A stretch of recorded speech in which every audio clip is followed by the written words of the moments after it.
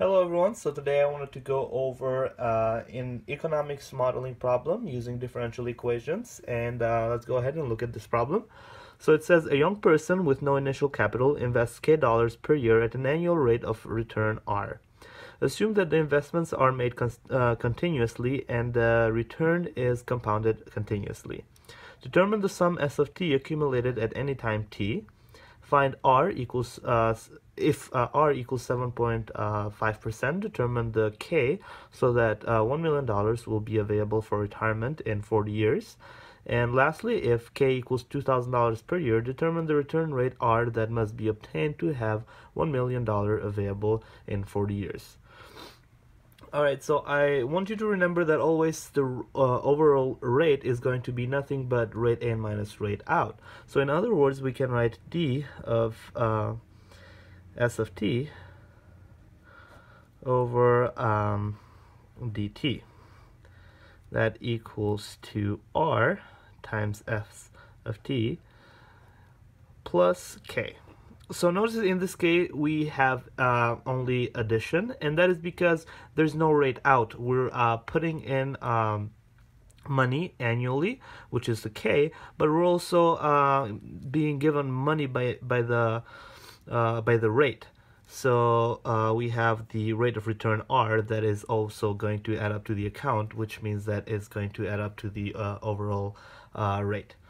So in other words, we have S prime equals RS plus K.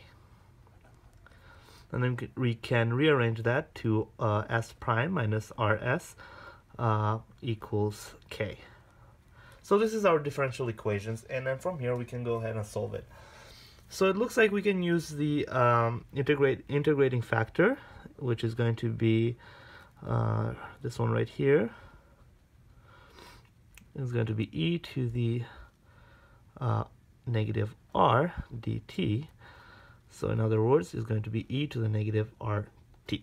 That is our integrating factor, and using the integrating factor method of solving differential equations, we obtain e to the negative rt times s equals to the integration of k times e to the negative rt dt.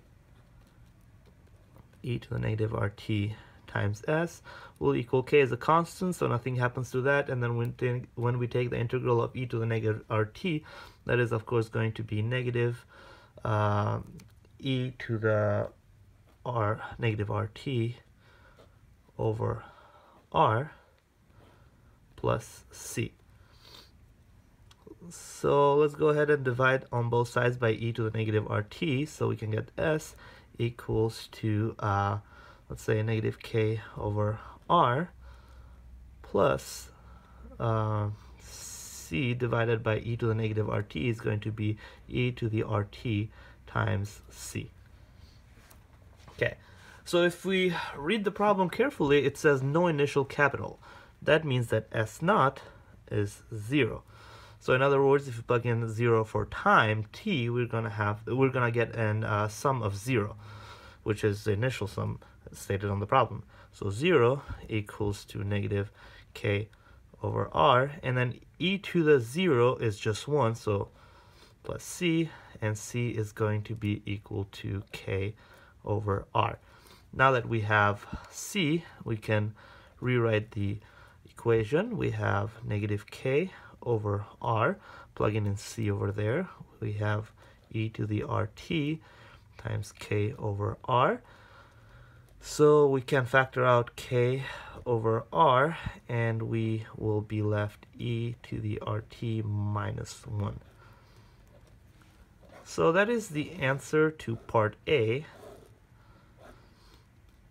right here. We found the equation S of t. So let's look at part B, where it says if R equals 7.5%, determine K so that $1 million will be available for retirement in 40 years. So basically, in this case, we're just going to have to plug numbers in, because we know S is $1 million, which is 10 to the 6. That has to equal to K over R. K we don't know, but R is given 0.075. And then we have e to the r, which is 0.075 times time is 40 years minus 1. And let's go ahead and solve. And for k, we have 10 to the 6 times 0.075, all divided by e to the 0.075 times 40 minus 1 gives us k. So k is going to be equal, let's go ahead and plug that into the calculator and see what we get. So we're going to have 10 to the 6 times 0.075, and we are going to divide that by e to the 0.075 times 40 minus 1, and we get $3,929 per year.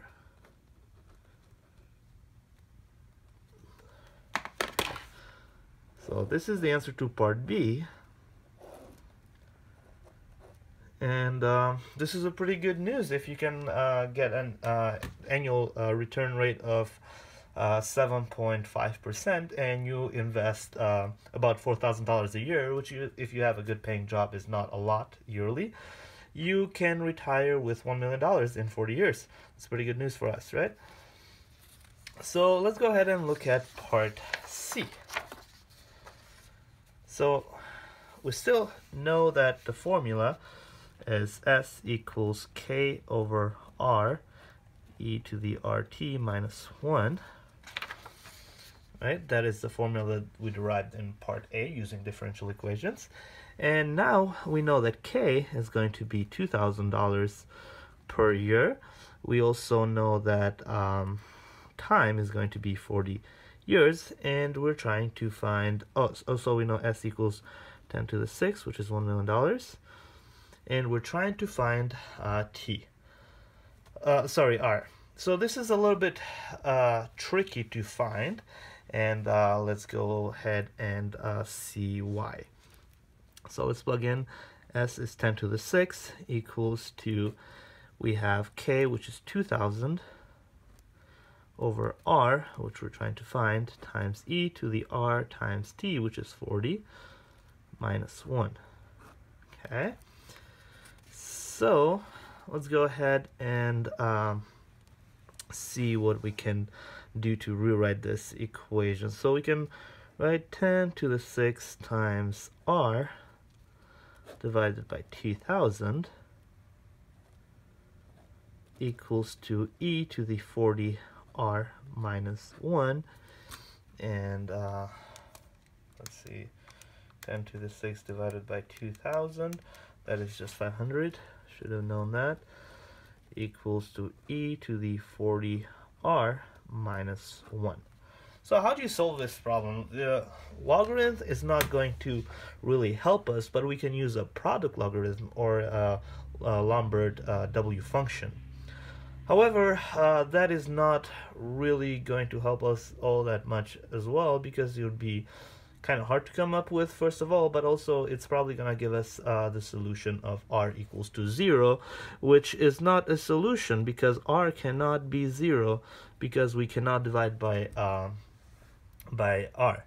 So, but what we can do is we can bring everything to the other side, so we have 500 R minus e to the 40 R plus 1 equals to 0.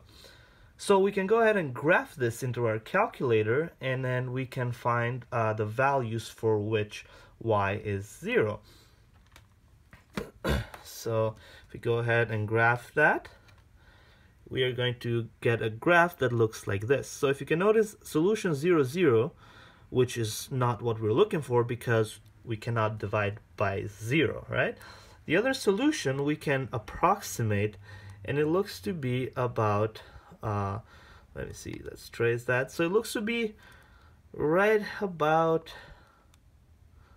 0.97, I would say, 0.97.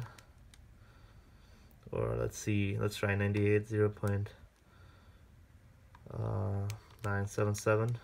Okay, so it's about 0. So that would be a good approximate. It won't be the exact value, but it's a rate that we're looking anyways. So should be a good answer. Okay, in other words, R is going to be 9.77%. And again, this is an approximate. It's not going to be an exact value.